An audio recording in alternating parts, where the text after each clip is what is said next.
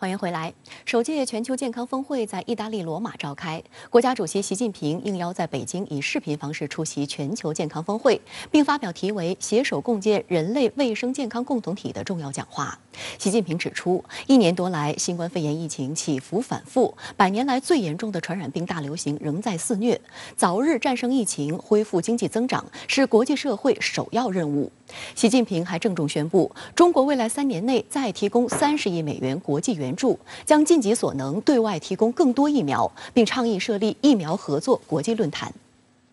当前就如何早日战胜疫情、恢复经济增长，20国集团成员在全球抗疫合作中如何扛起责任，习近平提出5点意见。为继续支持全球团结抗疫，习近平在讲话中宣布，中国将在未来3年内再提供30亿美元国际援助，用于支持发展中国家抗疫和恢复经济社会发展。中国已向全球供应3亿剂疫苗，将尽己所能对外提供更多疫苗。中国支持本国疫苗企业向发展中国家进行技术转让，开展合作生产。中国已宣布支持新冠肺炎疫苗知识产权豁免，也支持世界贸易组织等国际机构早日就此作出决定。中国倡议设立疫苗合作国际论坛，由疫苗生产研发国家、企业、利益攸关方一道探讨如何推进全球疫苗公平合理分配。全球健康峰会由20国集团主席国意大利和欧盟委员会联合倡议举办，会议以视频方式进行，主要讨论合作应对疫情、加强今后大流行防范等问题。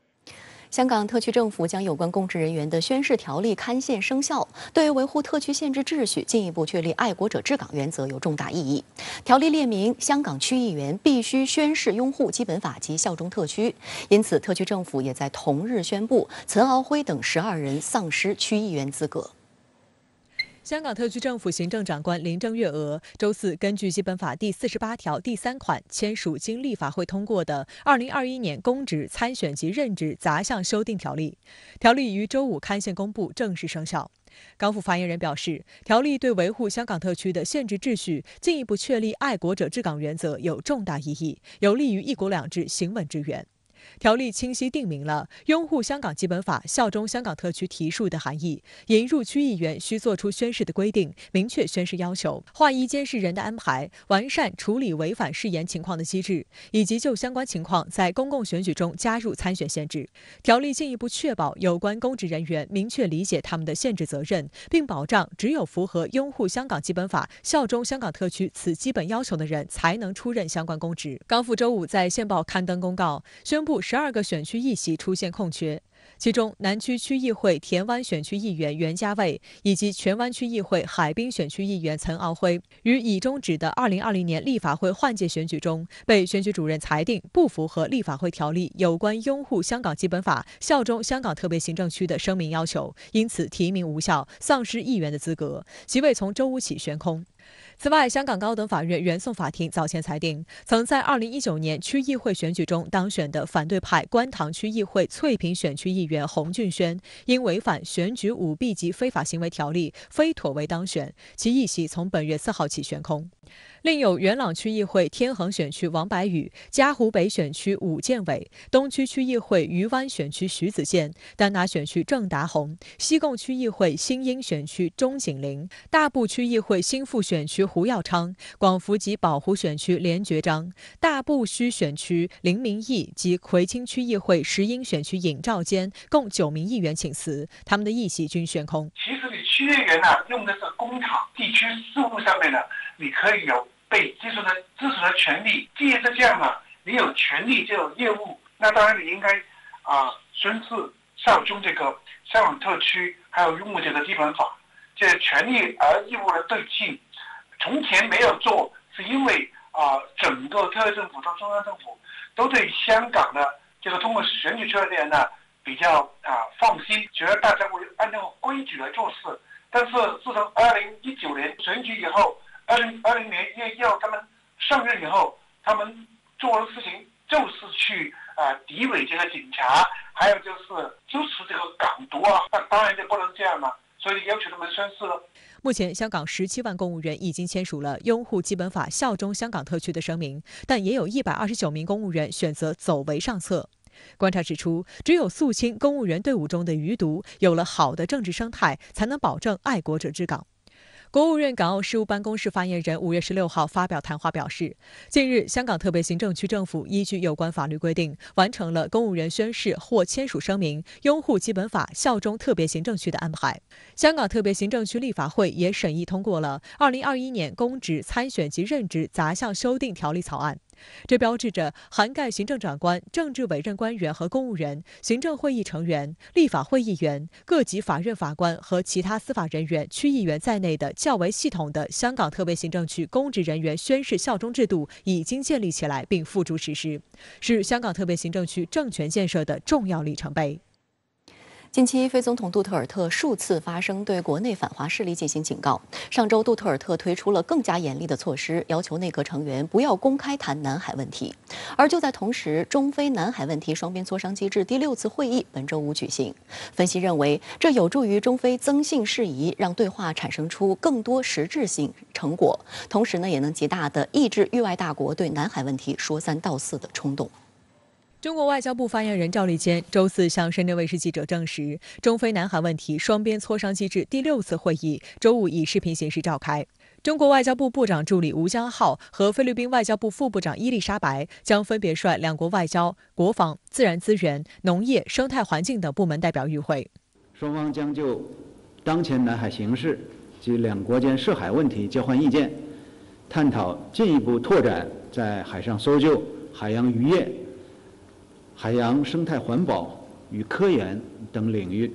的交流与合作。中国与菲律宾于2017年建立南海问题双边磋商机制，旨在探讨建立信任措施及促进海上安全与合作。分析认为，中非两国此时召开南海磋商，可以有效增信事宜、澄清事实、管控局势，避免中国渔船在牛轭礁避风事件复杂化、尖锐化。只要是双方坐在一起谈，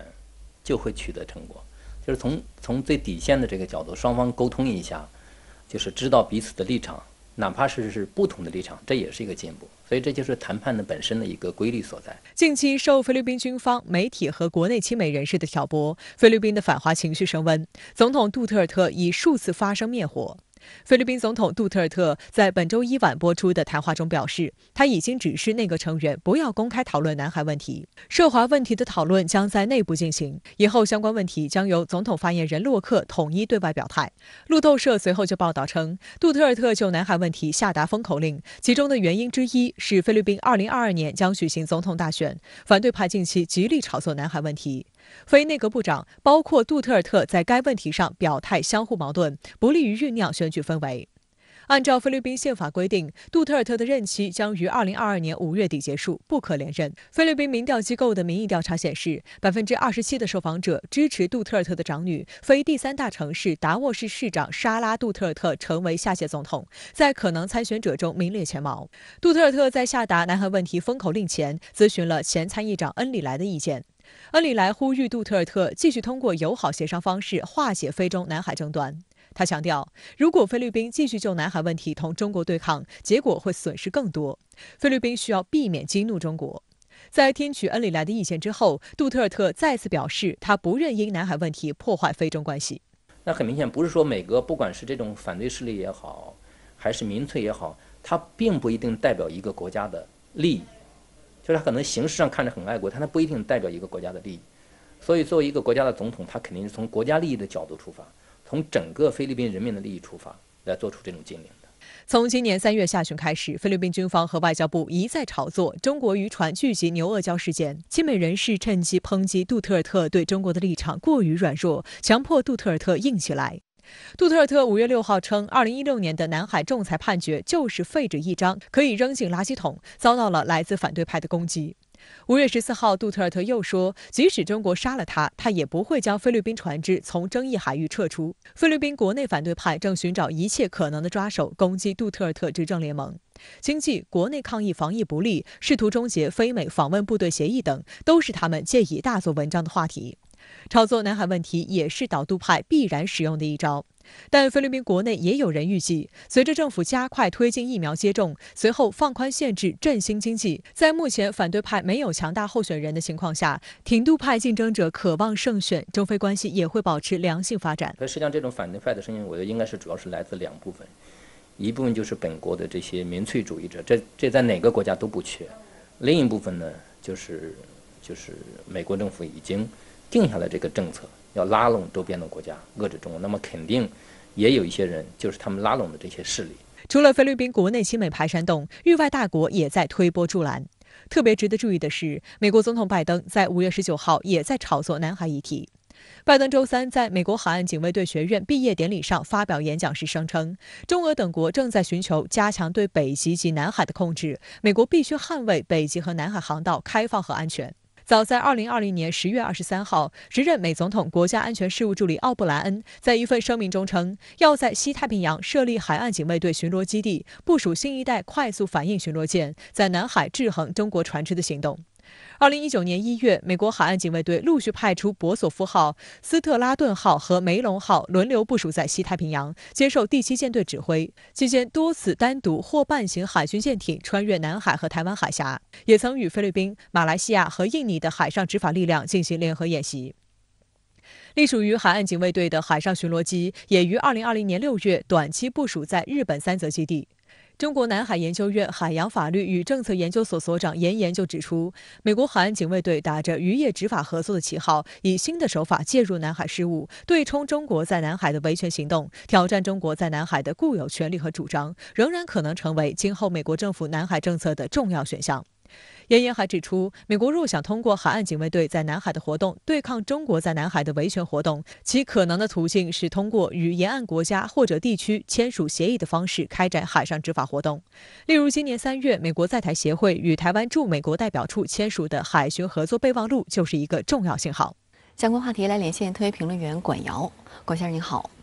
中国与菲律宾今天以视频连线方式举行南海问题双边磋商机制第6次会议，外界对此广泛关注。您对此有何观察？这一次双边磋商机制会议，它聚焦的是南海问题。现在呢，南海又是热点，或者至少说，南海已经被某些个势力、某些个舆论，乃至某些个域外国家炒作成了人为的热点。我们也知道，涉及到南海问题，现在呢有2个并行的系统。一是由包括中国在内的南海域内国家推进多年的南海行为准则磋商，那么这是多边。王毅今年在两会记者会上就明确表态，要排除干扰，推进磋商，力争呢尽快达成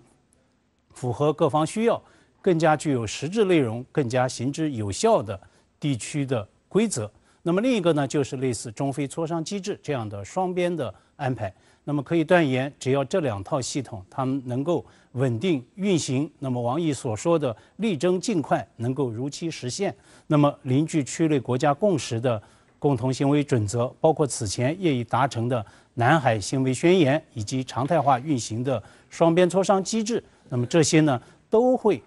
成为确保南海长治久安的制度安排。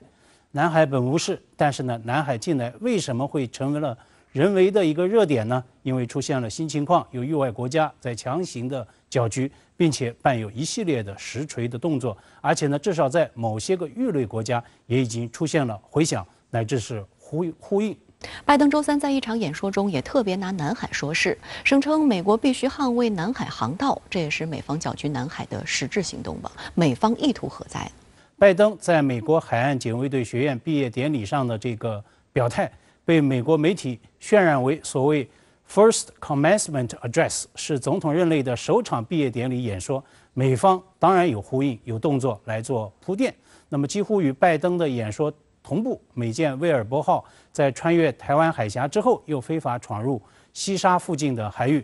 南部战区发言人在谴责美军行动严重侵犯中国主权和安全，严重迫害南海地区和平稳定的同时，也特别批评了美方搞航行霸权加舆论误导、混合操控的一贯伎俩。那么，美国总统的最新表态，包括美军第7舰队针对南部战区发言人声明的回应指责，那么这显然也都是美方所谓旨在搅南海浑水的混合操控。那么再举一个眼前的例子，预定6月4号起在新加坡召开的香格里拉安全对话会，因为新冠疫情的原因，昨天在最后一刻由主办方宣布取消。但是呢，早在这个月初，五角大楼就已经宣布，防长奥斯汀将会参加相会。奥斯汀本人他也在5月4号发推声称，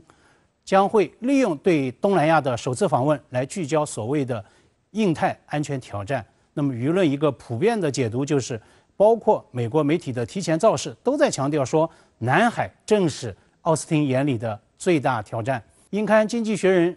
上月呢一期封面将台海称作是全世界最危险的地方，那么这当然是应刊的一个炒作，但是呢，马上就有美国媒体跳出来质疑，说南海才是更加危险之地。那么这明显就是要误导舆论的所谓信息操控的实锤。拜登上台之后一直在喊美国回来了，在推进所谓的联盟战略，在推进所谓的印太战略，那么聚焦南海、搅局南海，甚至是滋事南海。美方呢就是将它作为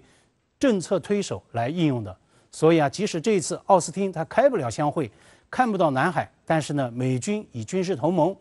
为名来呼朋唤友，在南海方向的这个动作一定少不了。那么美方搅南海浑水的这套所谓混合操控，会不会在区内得逞呢？混合操控，它的目的在于操控，是将南海问题作为服务美国自身战略利益的一个政策工具。打南海牌，搞所谓的航行自由行动，当然并不是因为美国关心航行自由，美国真正关心的是自身的战略利益。混合操控能不能得逞，取决于操控者他的这一套行动和话术能不能忽悠成功。归根结底，美国作为域外国家，他在区内能不能取信于人？我注意到菲律宾一位资深的政治家已经用他和美军打交道的亲身经历做出了回答：美国不可信。而且呢，他是在与菲律宾总统的对谈中明确告诉对方的。那么就在本周一晚的黄金时段，菲律宾电视观众看到了一段前防长恩里莱和总统杜特尔特的预录的对话。恩里莱他是菲律宾总统马克思时代的防长，后来呢也做过菲律宾参议院的这个主席。他呢是菲律宾政坛大佬级的人物，他被杜特尔特请来咨询南海话题，恩里莱就明确告诉对方，一旦菲律宾和中方爆发冲突，绝对别指望美国提供军事支持。这被不少菲律宾媒体做进了大标题。恩里莱讲了一段让很多菲律宾人都大跌眼镜的亲身经历。1970年代，他当防长时曾经和时任总统马克思一道向驻菲美军求购美国军火，但是呢遭到拒绝。而马克思呢，他可是被公认是菲律宾史上最亲美的总统之一。他下台流亡呢，也是乘美军的飞机逃离菲律宾。所以恩里莱就明确告诉杜特尔特，以我作为防长的亲身经历，我们在重大安全问题上呢，绝不能指望美国。菲律宾总统他是如何回应的呢？菲律宾《每日问讯者报》的这个大标题是这样表述的：在听取恩里莱的建议之后，杜特尔特明确表示，他将会无视国内对他的南海政策的批评之声。我认为这也是杜特尔特他敢于对内阁成员就南海问题下达收口令的一个底气所在。好的，谢谢管先生跟我们共同在线分享您的观点，谢谢。就在中菲之间就南海问题通过双边磋商等渠道积极管控分歧、稳定局势之际，日本却跳出来要从中挑拨。周三，日本首相菅义伟突然给菲律宾总统杜特尔特打了个电话，说起了中国。他扯上南海、东海，拿中国的海警法说事，对中方动向表达所谓严重关切。不过，杜特尔特的相关回应可能让菅义伟失望了。杜特尔特随后呼吁和平解决争端，因为亚太地区承受不起邻国之间的冲突。日本共同社周四报道，菅义伟在周三与杜特尔特的电话会谈中提到所谓中方在东海和南海的行动。菅义伟还就中国推出的海警法等近来中方动向表达了所谓严重关切。报道称，日菲双方就基于联合国海洋法公约和法治展开紧密合作达成了一致。菅义伟这通电话显然是策划已久，还给菲律宾送上大礼。共同社提到，菅义伟向杜特尔特传达了日本援助菲方抗击新冠疫情的对策，称将为此提供总额200亿日元的援助，包括完善运输疫苗所需的冷链物流等。实际上，在4月中旬到4月底，菅义伟就有访问菲律宾和印度的打算，因为疫情突然升温而作罢。这个电话就相当于对取消的会晤进行补偿。早在4月26号，菅义伟已经和印度总理莫迪通过电话，同样关切了中国的海洋活动。而就在菅义伟给杜特尔特打电话的同一天，日本防卫大臣岸信夫也与澳大利亚国防部长达顿打了电话，双方声称反对所谓中国在东海和南海的行动。拜登政府上台之后，我们看到一个趋势，菅义伟政府的话呢，就加强了在这个就是美日印澳这样一个合作之外，那么对南海的一些国家，那么他有机会的话呢，也会提这个南海问题来说事。我觉得这次呢和菲律宾杜特尔特总统的这个通话，那么也是他这样一个战略的这个一环，利用菲律宾和中国之间的这个矛盾，是吧，来达到自己的一个战略目标。这个呢，应该在国际关系上就是说存在一个很大的一个问题的。通话后，菲律宾总统府在发布的一份声明中提到的有关杜特尔特对日方所谓关切的回应，可能让菅义伟大失所望。声明说，杜特尔特呼吁和平解决争端，因为亚太地区承受不起邻国之间的冲突。杜特尔特还特别强调，联盟和伙伴关系必须有利于增强南海的稳定，维护亚太地区更广泛的集体利益。外界注意到，菲律宾国内反华情绪一直存在，前不久借着牛阿胶事件，这股情绪又有所抬头。不过，杜特尔特始终都在管控局势。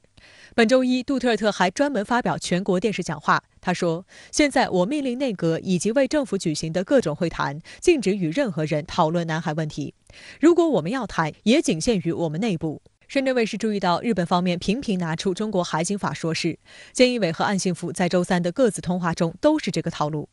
实际上，自中国海警法2月1号开始实施，日本方面就立刻联合英美炒作中国海警会否成为第二海军。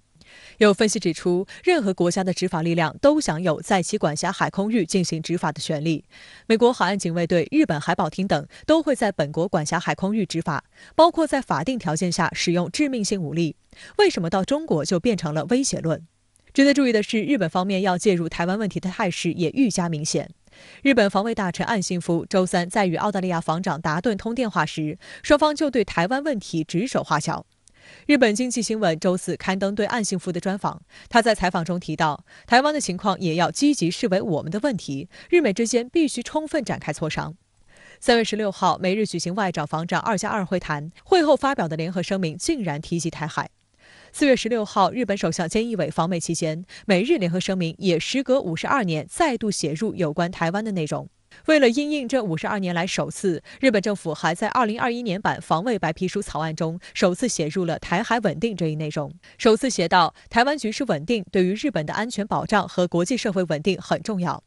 草案也分析大陆军机在台湾附近活动。分析指，白皮书展现了日方在台湾问题上防备突发事态的姿态。该白皮书预计7月在日本内阁会议上正式报告。值得警惕的是，不光只是嘴上说说，纸上写写，日本方面已经在为展开实际行动做准备。5月11号至17号，日本自卫队与美法澳的军队在日本九州岛进行了离岛防卫训练。其中，美日法3国在日本国内的陆上演习中所包含的巷战科目更引发关注。分析指，所谓巷战明显针对的是台湾。如果未来有一天发生武统，解放军登陆之后，必然要开展的就是巷战。旅日资深媒体人毛峰认为，被认为最不可能出兵的日本正在转身，成为最积极介入台海冲突的先锋。最近我们也看到这台海这个就是风险啊，在有升高的这样一个趋势。其实呢，就是日本呢联手这个美国和其他的一些相应的一些国家，就是说造成一个态势。那么这个态势呢，就是说，阻止中国，比方说在必要的情况下武力统一台湾。这是他要达到的一个所谓的逐贺的这样一个目的，因为这个本身台湾问题是这个中国的内政，是吧？那就是说你从根本上来讲，其实呢也很难，是吧？或者说达不到他最终的目的、最终的目标，这个是这个不言而喻的。再来关注岛内疫情，台湾周五再增312例本土病例，连续5天单日新增超200例。就连蔡英文的住所也传出有工作人员确诊。然而，就在全岛民众齐心抗疫的关键时刻，岛内媒体爆料称，民进党不仅透过各种渠道攻击双北市长柯文哲和侯友宜，甚至还用上了拉柯打侯的策略。对此，柯文哲表示，要修理自己，也要等疫情过后再来。周五，台当局流行疫情指挥中心公布，全台新增315例确诊病例，其中312例本土病例，3例境外输入病例。各县市病例以新北市144例最多，其次是台北市127例。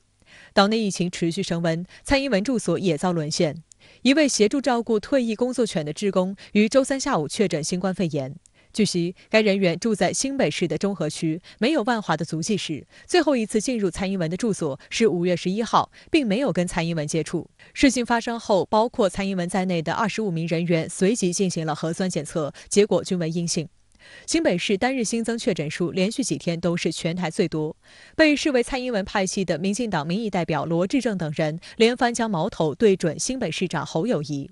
对此，侯友宜表示，防疫不是打口水仗，不管是蔡当局还是地方，现阶段最重要的是合作防疫，大家齐心防疫。实际上，岛内疫情扩大后，民众党籍的台北市长柯文哲和国民党籍的新北市长侯友宜果断宣布升高警戒等级，并在热区进行快筛，立刻赢得市民的赞誉和肯定。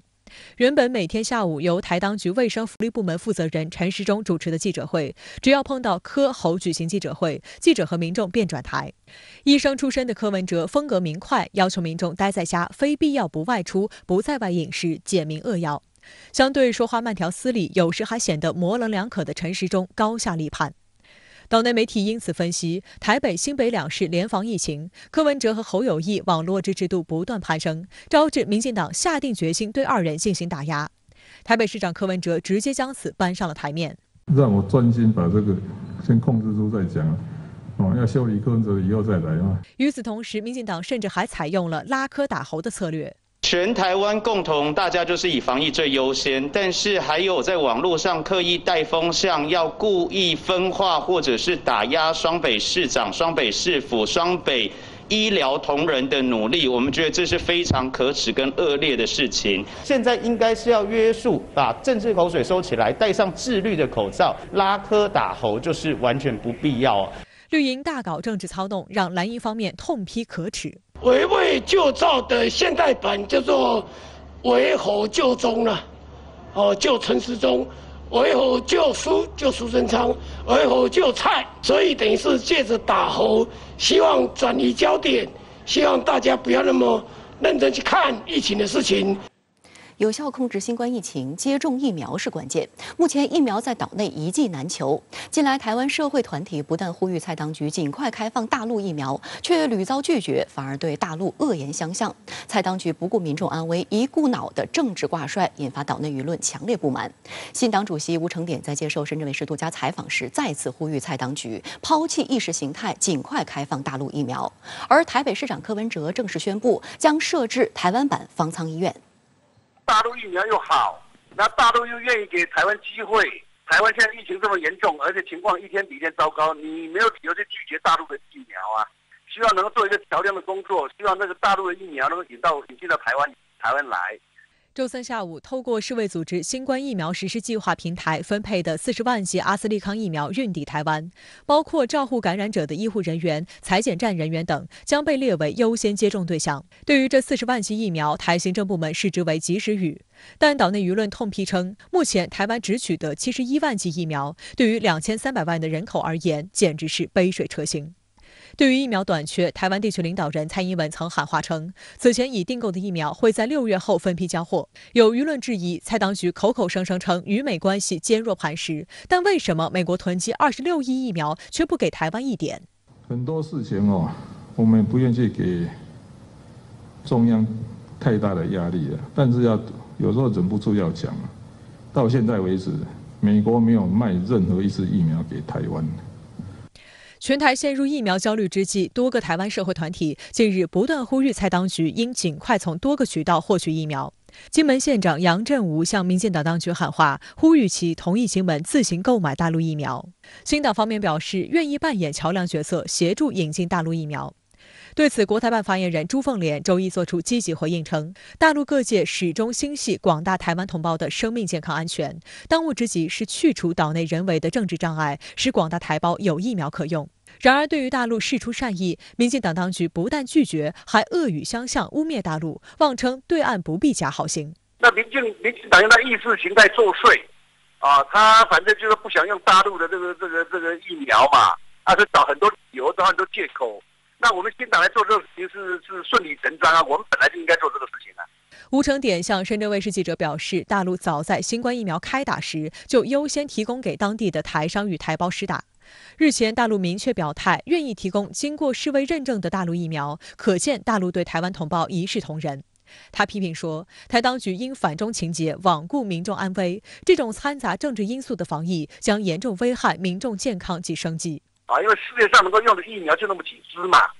你不管它这个哪里的，你说这个德国的、美国的、中国大陆的，只要好，只要我们能够获取的，我们当然都要优先要引进，让我们的台湾的我们的这个乡亲呢，每一个人都能够注射。那这样有疫苗之后呢，才能够克服这个疫情的这个困难呐。这种病毒的问题是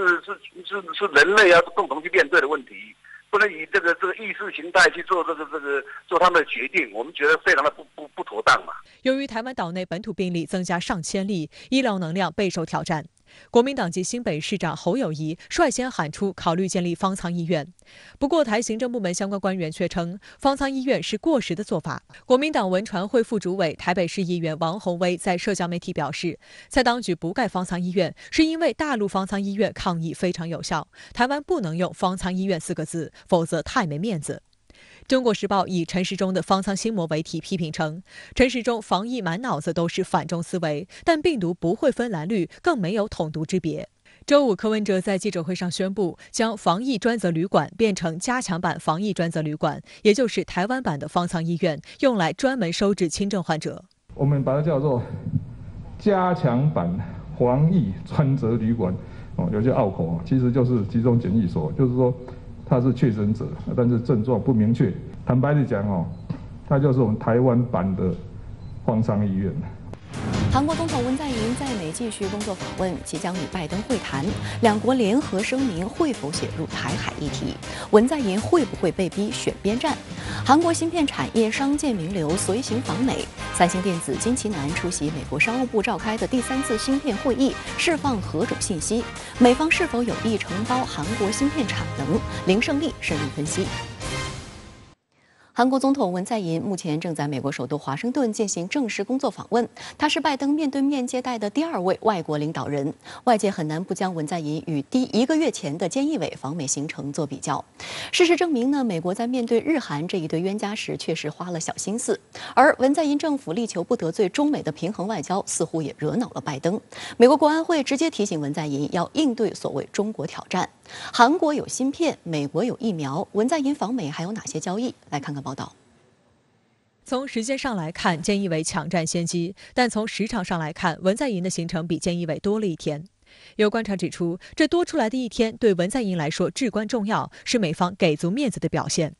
美方对文在寅的行程安排也更丰富，包括去阿灵顿国家公墓献花，前往位于华盛顿的韩战纪念公园，出席阵亡者追思墙动工仪式，与副总统哈里斯和众议长佩洛西座谈等等。重头戏则是与拜登的会谈。观察指出，美方给文在寅安排了比菅义伟更丰富的行程，甚至还包括宗教相关活动，显示美方为维护与韩国关系的多层次确实花了小心思。应该说，此次文在寅访问美国呢，和此前的这个菅义伟访美是同样一个这个级别，但是呢，这个日程时间长一点，我想可能是一些工作安排的需要，希望更多的这个行程安排能够进一步的去巩固和加强这样一个美韩联盟关系。韩国总统府青瓦台此前通报，由于目前美韩都处于疫情大流行期间，因此美方这次以正式工作访问的形式接待文在寅的到访。除首脑会谈外，不安排大规模活动，夫人也没有随行，待遇与菅义伟一样。根据外交礼宾惯例，正式工作访问的级别低于国事访问和正式访问。不过此次文在寅一行，除了没有国事访问的礼炮和仪仗队欢迎仪式外，其余安排与正式访问相差无几。深圳卫视注意到，虽然文在寅访美代表团的规模减半，但 SK 集团会长崔泰元和三星电子副会长金其南等韩国商界名流出现在代表团名单中。韩国中央日报报道称，韩国企业应美方要求，此行携带了总价值或超过350亿美元的对美投资计划。有传言称，三星电子副会长金其南将于周五出席美国商务部召开的第3次芯片会议。金其南或宣布在美国投资建设5纳米芯片生产线。近一段时间，文在寅在国内的支持力应该说是在持续的往下走。那么很重要的一个原因就是韩国的经济不是很景气，所以应该说我们看到这次文在寅的这样一个代表团里面有像半导体、有像高科技这样一些产业代表团，应该说是对于这种美韩的经济合作是有很重要的期望，希望有更多的这样一个协调和合作。值得注意的是，美国企业在文在寅启程前往华盛顿之前，施压韩国政府要求特赦并立即释放三星集团会长李在镕，后者是公认的韩国头号财阀，因向前总统朴槿惠巨额行贿而锒铛入狱。韩国美国商会会长詹姆斯金称，赦免李在镕符合美国也符合韩国的最佳经济利益。三星是家族企业，李在镕目前仍在狱中控制着三星集团，但做出重大决策的能力受限。英国金融时报称，文在寅在竞选总统时就誓言要终结对权贵们的特赦。韩国目前的主流民意也反对特赦李在镕，但拜登看上了李在镕领导的三星集团的芯片制造能力，文在寅很难办。美国国安会周三在白宫举行了文在寅访美的简报会，一名资深官员就直接提醒文在寅政府，对华政策才是美国所关心的。他称，美日韩都面临相同挑战，而这些挑战就包括中国。他还形容美国与韩国是铁打的联盟。此前有媒体引述白宫官员的话称，文在寅将在与拜登的联合声明中提到台湾，强度与菅义伟访日时所发表的美日联合声明一致。但周三的简报会上，美方说法有所变化，称相信会涉及地区安全，特别是如何维持和平和稳定，没有直接提及台湾。英国智库机构查塔姆研究所韩国基金会研究员尼尔森·赖特认为，韩国方面对美方充满不信任。韩国人有理由相信，假如未来美国再出现一个特朗普 2.0， 将令韩国的国家利益再受重创。比利时布鲁塞尔管理学院教授帕切科·帕尔多则认为，在中国问题上，韩国想让中国和美国都满意。文在寅的底线是不会像美国其他盟友那样公开指责中国，文在寅也许不会像菅义伟那样在一些涉华敏感问题上发表公开立场。另据韩国海关数据，2020年中国占韩国出口的26%，美国为14.5%。此次文在寅访问美国，那么我觉得不大可能改变韩国在中美关系的这样一个谨慎的立场。当然呢，也不排除那么在美国的这样一个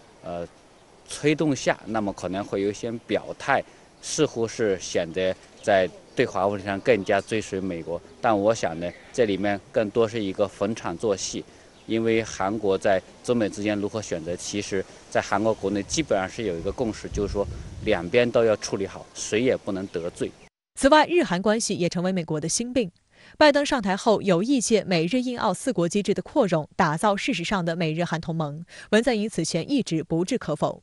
但日本经济新闻周二报道称，随着美方多次提出要求，文在寅政府内部目前也倾向于认为有必要以某种形式，例如非军事的层面加入四国机制。报道还指出，美国是韩国唯一的盟国，文在寅政府很难在中美之间真正做到平衡。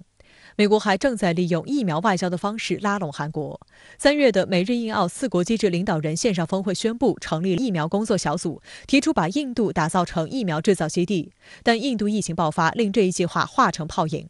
因此，美国正主导绕开印度，把韩国打造成疫苗外交的基地。韩国经济日报称，韩国企业此前已经通过芯片换疫苗计划获得美国莫德纳、礼来制药、诺瓦瓦克斯和英国阿斯利康的疫苗专利授权。美国政府提出取消疫苗专利的最大受益方也是韩国。韩国制药巨头赛尔群和三星生物是全球仿制药行业巨头。此外，还有5家企业拥有丰富的外包药品生产经验。因此，只要美国鼎力支持，韩国就能成为全球的新冠疫苗生产中心。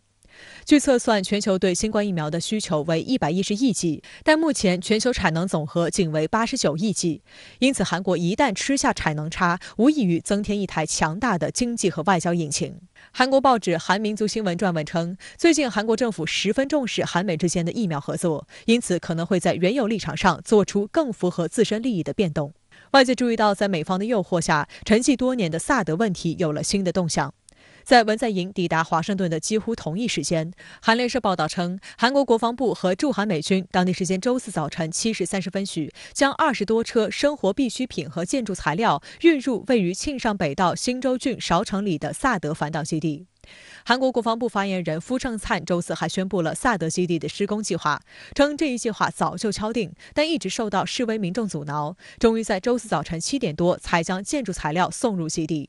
2016年这个萨德问题确实也给中韩关系造成了很大的冲击，那么这也是给了双边关系的发展带来了深刻的这样一个教训。那么这个教训呢，今天对于韩国的这个外交，应该说有深刻的一个影响。这就是说，韩国不要在安全问题上损害中国的核心利益，这是和中国发展战略合作伙伴关系的一个最起码的这样一个前提条件。相关话题来连线特约评论员刘和平。刘先生您好，您觉得美国总统拜登邀请韩国总统文在寅访问白宫，主要想达成什么样的战略与战术目的？虽然韩国总统文在寅是继日本首相菅义伟之后第2位受到拜登邀请访问白宫的外国领导人，但是我相信，拜登越是盛情相邀，给的礼遇越高，文在寅越是会如坐针毡，心里发毛。我们知道，过去这几年来，文在寅的主要外交战略方针就是在中美2个大国之间维持平衡，经济上靠中国，安全上靠美国，对朝鲜施压靠美国，拉拢朝鲜缓和半岛局势则靠的是中国，并因此而左右逢源。拜登这次邀请文在寅访美的真正目的，就是要逼着文在寅终结这种左右逢源的外交战略，在中美之间做一个明确的选边站。因为拜登政府无法忍受韩国一方面在朝鲜问题上享受美国军事保护的好处，另外一方面，当美国有需要的时候，却拒绝为美国来出力。根据美国媒体报道，具体来讲，在外交与安全战略上，拜登想要在是否介入台湾问题，以及是否加入印太战略，尤其是加入美日印澳4方会谈这2大议题上，让文在寅必须要以美韩领导人联合声明的方式做一个明确而清晰的表态。不过对此我的看法是，让韩国介入台湾问题与加入印太战略都不是拜登政府的主要目的。拜登政府的主要目的其实是要逼着韩国加入美日韩军事同盟，把美日与美韩2个军事同盟捏合成一个大的美日韩军事同盟。只要美日韩铁三角军事同盟形成了，未来一旦美日要军事介入台海局势，那被绑上了政策的韩国自然就逃不掉了。同时，韩国加入印太战略也就自然不在话下了。那在您看来，在这次访美之后，文在寅最终会在中美之间做出明确的选边站吗？我认为，对于韩国总统文在寅来说，这将会是一个世纪性的大难题，甚至会因此而陷入到天人交战的状态。这不仅仅是因为跟日本相比，韩国并不那么忌惮中国的和平崛起，中韩之间也没有解不开的历史过节，而且更为关键的是，韩国在这2件事情上对中国的依赖程度非常的深。一个是在经济上，目前韩国对中国的贸易量比对美国、日本与欧盟3方加起来之和还要多；二是在半岛问题上，韩国需要美国以硬实力来维稳，但更需要中国的劝和促谈。在这种情况下，我认为文在寅仍然不会完全彻底公开的在中美2个大国之间选边站，不会完全倒向美国一边。但是鉴于韩国在半岛安全问题上对美国有着极大的依赖与需求，再加上美韩本来就是一对军事同盟关系，美国在韩国有着大量的驻军，文在寅应该也不会完全不给拜登面子，完全拒绝美国的要求。比较可能的做法，一是在构建美日韩军事同盟上，文在寅不会有明确与肯定的表态，但是会以实际行动加强美日韩之间的军事合作。据外电报道，从下月初开始，美日韩3方就会在美国的阿拉斯加州举行代号为红旗阿拉斯加21-2的空中联合军事演习。这显然是文在寅对美日做出的妥协之后的一个安排。二是在台湾问题上，不排除文在寅会同意在美韩领导人联合声明中